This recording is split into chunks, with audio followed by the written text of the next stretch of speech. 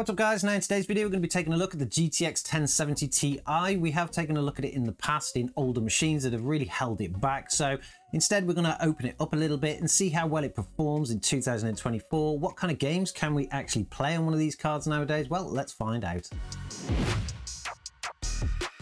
So the GTX 1070 Ti was released by Nvidia all the way back in 2017 as a high-end graphics card, and they really did live up to that name.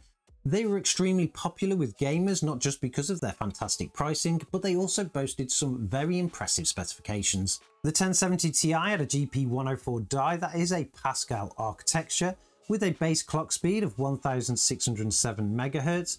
They had a boost clock speed of 1683 MHz, 2432 shaders, sitting on a whopping 8 GB of GDDR5 memory, which was pretty impressive back then. They sat on a 256-bit bus with a PCI Gen 3x16 interface, and they used around 180 watts. They were released for around $399, which was about half the price of the GTX 1080 Ti back in the day, which actually made them even more compelling to gamers as well, because you were getting pretty decent performance for a much lower price. The exact card that we got here today is the Founders Edition, and I absolutely love the look of this card. It is pretty much identical to the 1080 Ti, which I put up there in probably my top 3 best looking graphics cards ever. I managed to pick this one up for about £80, which is pretty decent considering I got the original box as well. You don't seem to see many with the original box, but I managed to scoop one and it looks really nice in the studio. That is probably on the low end of the mark at the moment, because generally they go for between £80 and £110 depending on where you buy them from and what quality you get. So I think I did exceptionally well with that, and I think the model looks absolutely gorgeous. When it comes to the looks of the card, it does boast this beautiful silver kind of detailing around, and it is a blower card. On the side we have the GeForce GTX logo, and that actually lights up as well, so it looks fantastic in a system. It's really there for people who really wanted to show off back in the day, and now that it's about 7 years old, you can show them off again. It does only come with an 8-pin PCI Express connection, which is the other kind of subtle difference to the 1080 Ti, and a pretty decent backplate, which makes it look nice and clean in a system. When it comes to connections on the back, we do get 3 DPI connections as well as 1 HDMI, but we also get the older DVI connection, which is actually pretty cool because if anybody out there does have an older monitor, the card will still support it. And overall, I think they look fantastic. But the bigger question is, how well do they perform? For those of you out there that want to play the super new AAA titles, unfortunately, we've got some bad news because it's not going to provide the experience that you expect. If you're expecting magical results out of this card when it comes to the new AAA titles, including things like Alan Wake 2, it's unfortunate that you're not going to get it. The game does actually start and it is actually playable, but running the game in 1080p with a high preset, you are going to get low frame rates throughout. We managed to get an average of 29 frames per second with a 1% low of 23. You could boost those frames slightly by, of course, lowering the settings, but it starts to really take away from the game because that game does look gorgeous in that kind of setting. And to be honest, it doesn't really clear the game up when you're in those high detail locations. When you're in foliage or you have lots of things on screen, you do suffer from very low 1% lows and quite a bit of stuttering. So it's probably not a game that you really want to play on this card. It is time to upgrade if that is your target. We saw similar performances in Space Marine 2 running the game in 1080p with a high preset. We did manage to get a pretty decent average of 46 frames per second with a 1% low of 32. That does mean that the game is playable, but again, when you're in those high intense moments with lots of things on the screen, it does suffer very badly from low frames. This is particular when you're in battles in this game, because when there's lots and lots of enemies on the screen, the low 1% low counts really do cause a lot of stuttering at that moment. And again, it just completely takes it away from the game. You could lower settings in this game, but it still suffers a very similar thing in those areas. So again, another game that you probably wouldn't want to play on this. Now the card may not perform on those games as many would hope, but it doesn't mean it's all over, because there are still thousands of modern games that this card will actually play, and you can get a pretty decent experience from them as well. For those of you wanting to play games like Back 4 Blood, you can get a fantastic experience out of this card. Running the game in 1080p with a high preset, you can easily achieve a 153 frames per second on average with a 1% low of 77.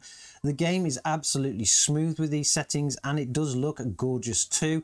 You could probably boost the resolution here to 1440p and still get a pretty decent 60 FPS experience, so that is a complete win for anybody with one of these. Cyberpunk 2077 was a game that I thought would actually show this card up a little bit, but with its recent updates and optimizations, it's actually turning out to be a pretty decent game. Running it on this card in 1080p with a medium preset where the game still looks absolutely beautiful, you can get an average of around 62 frames per second with a 1% low of 51. Absolutely no stuttering on that game with this card at those settings. You can even drive the cars around, which is where the game really does suffer from low frame rates, but it doesn't on this card.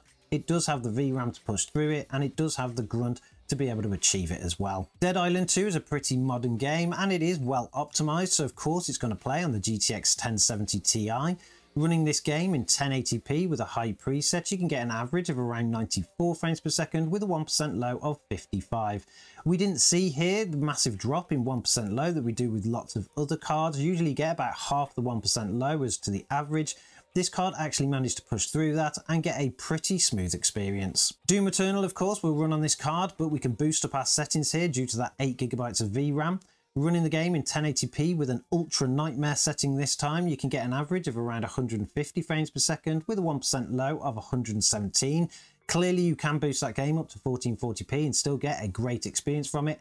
And within the ultra nightmare settings, the game looks absolutely stunning. No need for ray tracing here at all because it just looks great as it is. Another great modern game that you can play on the GTX 1070 Ti is Spider-Man Remastered.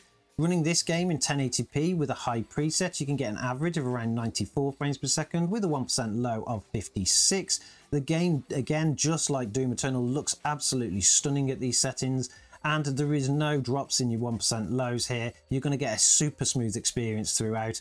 We tried pretty much most of the map area, going low, going high, and it just was a very smooth ride all the way through. So for any of you out there that are Marvel fans and you want to kind of pick up with that game, this card will get the job done. The last game in our testing was probably one of the newest on the list, and that is Remnant 2.